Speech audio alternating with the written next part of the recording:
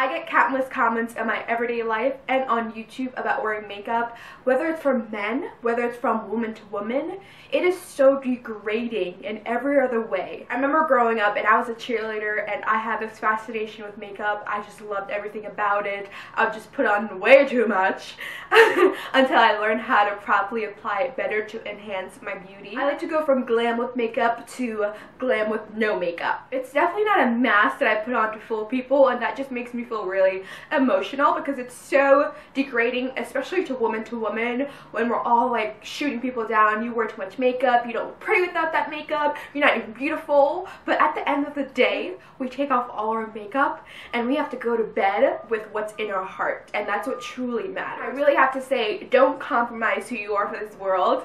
I've seen myself grow so much on YouTube and I'm just gonna get emotional because it just makes me get emotional when I think where I was before my YouTube channel. I started YouTube over 4 years ago. This unconfident girl who had no self-esteem, no self-confidence, thought about how much people liked her or didn't like her, started making YouTube videos in 2011, 4 years ago. Now, looking back at my channel, I've grown so much, whether it's my application, my talent, who I am, how I speak to people, how I treat people. Now in November 2015, I've definitely made my dream come true with my YouTube channel. I've recently just reached over 100,000 subscribers / viewers. That's always been my dream, and at the end of the day, that's so amazing. But there's something even higher and even more tangible than that.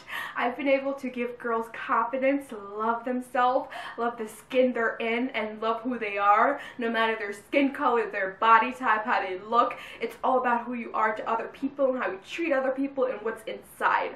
So again, makeup is not who I am. Who I am is from the inside. Nothing feels better than feeling great in yourself. So I challenge you.